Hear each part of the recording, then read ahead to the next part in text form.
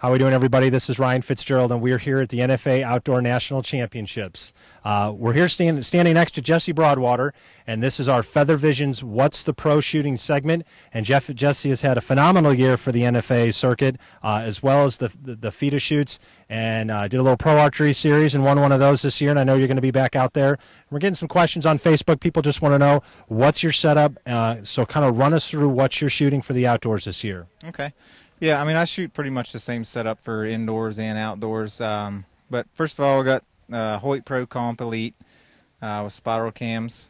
Been shooting really good, having pretty good luck with this bow this year. It seems like, you know, whenever I got it dialed, it's, you know, the most accurate bow that I've ever shot. So, how many pounds are you running that at? About 104, but no, 60 pounds. And I have the AAE Freak Show Rest with an 8,000 splade. That's what I shoot for the Pro Tours. My Pro Tours weigh about 350, so 8,000 splade. Got True Ball sight, the new Achieve sight, which is awesome. Been having really good luck with it this year. It slides nice, the clicks are good and accurate and everything. CR scope with a Feather Vision lens, and this is a .62 diopter, which is about a 5 power. I just have a little black dot in it with a little white speck in the middle. I've been shooting that for, you know, most of the field stuff and everything. The FITA stuff I shoot, you know, like a 4 power with a little bit bigger dot. I think it's pretty critical to have the right field of view and the right size dot for whatever you're shooting. So you kind of got to play around with, you know, something that you're comfortable with there. But what peep sight are you running to line that up? It's a specialty peep with a 3/64 aperture in it, and it clears up the Feather Vision 5 power really nice. I mean, you don't have to shoot a clarifier with it, which is nice for outside, you know, because with a clarifier sometimes you get glare, and if it rains, you know, it fogs up and stuff. So that's that. Got the AAE hot rod stabilizers, which have been working really good. This is actually just a prototype. I have like a Generation 3 bar that is really, really good, but I don't quite have the right length on it yet. So that's what this is about a 27 here. Okay. And got about 8 ounces out front. Running a 8-inch in the back with around 12 ounces right now.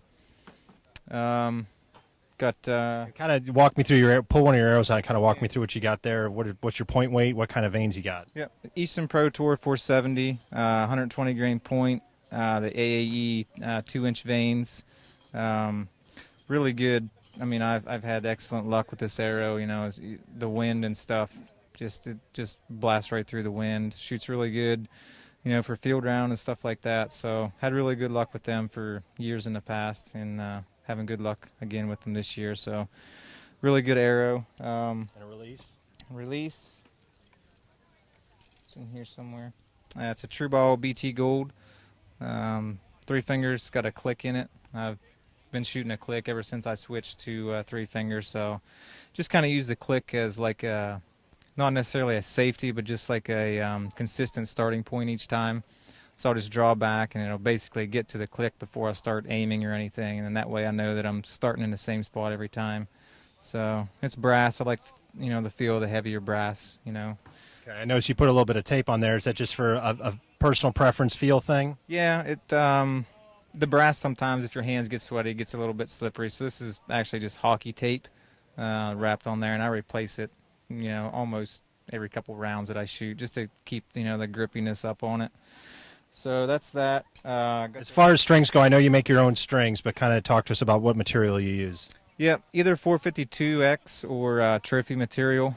And I think strings are a pretty critical part, you know, of your setup. You know, definitely a good pre-stretch set with the right serving diameters and everything is I think a huge advantage. I think having the right nock fit, you know, is pretty crucial. And I like my nocks to fit, you know, probably a little bit looser than most people. You know, they snap on, and, you know, they move freely and even rock back and forth a little bit. I just think you get a lot more consistent, you know, nock, you know, snapping on and off the string that way.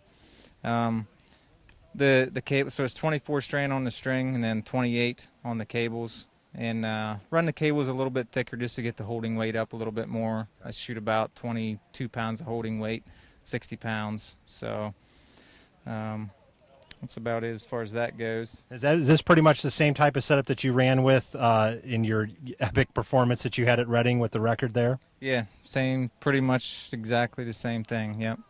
Okay, so it's obviously, you know, between Reading and this type of setup, you know, you're bulletproof all the way from just a couple feet all the way out to 101 yards. Pretty much. I was actually shooting with the peep height that I shoot. I shoot a pretty good, you know, peep height. It's like 5 3/4 at rest, so I can actually get out to like 150 yards. And before I came here, I was shooting, you know, I love shooting distance, so I was shooting at 150 yards, and it's amazing how accurate, you know, a bow can be at 150 yards. I mean, if there's no wind and, you know, you make good shots, I mean, it packs them right in there. So that was pretty interesting to see.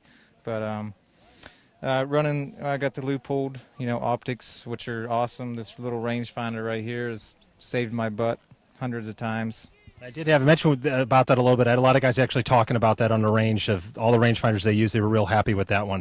A couple guys brought that up actually today. Which one is that? Yeah, it's RX 1000 with DNA. And I mean, I trust this thing. I've checked it numerous times with a tape, and it's dead on.